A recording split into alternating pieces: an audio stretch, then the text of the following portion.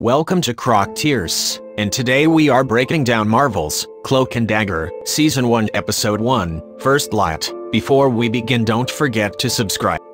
The episode story starts out with Tandy, Rachel Riles, and Tyrone, Maceo Swedley. As children, Tandy is in ballet class when her mother forgets to pick her up. Tandy calls her father. Tandy mentions that her mother hurt her back and she is on pain pills. Her father, Nathan, Andy Dillon, receives a phone call about a Roxxon rig that's in trouble. As he talks on the phone, he increasingly loses focus on the road. Tyrone wants to help his brother Billy, Marquis Clee, and Billy's friends take back a car stereo from an unpaid customer. Billy doesn't want to steal the stereo and he definitely doesn't want Tyrone involved. Tyrone breaks into the car anyway and takes back the unpaid stereo. Billy isn't happy that Tyrone got involved and decides to take the stereo back to the car. The police stop the two boys and the boys run to a nearby pier. One of the cops has his gun drawn as he looks for the boys. Billy runs to throw the stereo in the Gulf and is stopped by the armed cop. Nathan watches the rig collapse into the Gulf. Tandy yells at him when she sees a truck headed straight toward him. Nathan swerves and the car runs into the lake. The rig explodes in the water and the explosion startles the cop.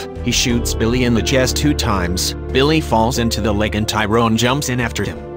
Tandy is trapped in the sinking car. Nathan will not wake up.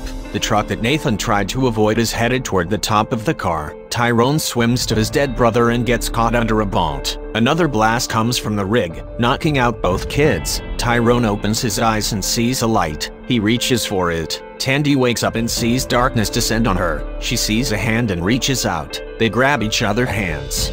The present. Years later, Tandy is all grown up. She and her boyfriend Liam, Carl Lunstant, run scams on rich targets. Tandy's latest target, Rink, Mike Donovan, willingly takes her to a private place. Tandy drugs him, lets Liam into the house and rob him. Tandy isn't completely honest with Liam. She tells him that she lives in one house, but stays the night in a church doing drugs. Her home life isn't that great. After her father died, Roxxon Corporation blamed him for the rig explosion. Tandy and her mom, Melissa, Andrea Roth, lost everything. Melissa turned to drugs and Tandy started stealing from unsuspecting targets.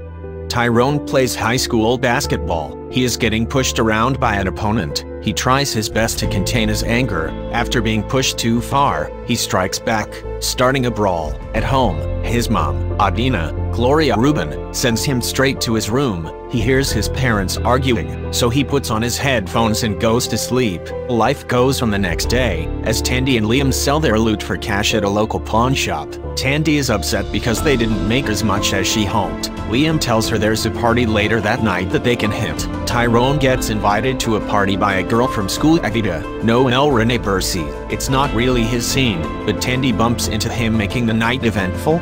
Tandy goes to the party to steal as much stuff as they could. Tyrone realizes real quick that Tandy took his wallet. He chases her down to a graveyard. Tandy reaches out and Tyrone touches her hand. At that moment their power switch turns on. Tandy's hand glows bright and Tyrone is emitting some kind of darkness. When they touch, a blast sends them flying backwards. Tandy realizes that Tyrone is the boy from the beach. They touch hands again and Tandy disappears into the light, leaving Tyrone behind. Tandy meets back up with Liam and thinks about what happened with Tyrone. She tells him about the accident and how she thought an angel had saved her life. She stops when he looks at her funny. Liam points out that she always stops talking when she's about to really say something. In a flashback, the Johnsons are at the police station. An officer tells them they found Billy's body in the Gulf. The cops say that he had drugs in his system. Tyrone tries to tell them that he's lying. He says he saw a cop shoot Billy. The officer says there is no evidence of bullet holes in Billy's body and no cop fired their gun that night. They do have surveillance of Tyrone breaking into a car. Tyrone says a cop with a scar on the side of his face shot Billy, but the cops tell him there is no one on the force matching that description. Tyrone goes home and falls into bed. He thinks he is covering himself in a blanket, but it's more like a cloak.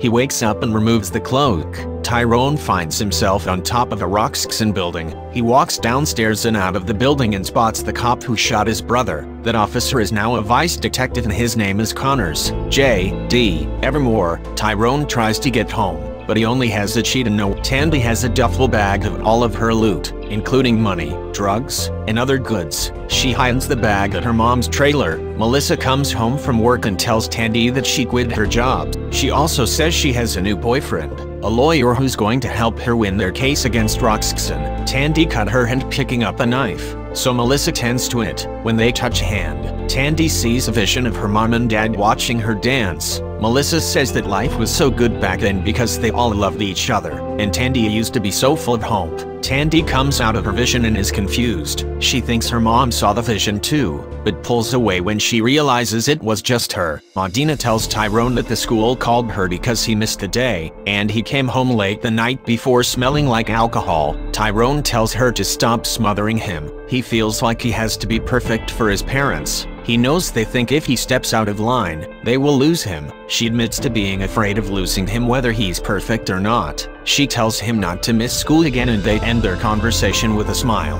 He goes back to sleep and wakes up in the truck of the officer who's shot his brother.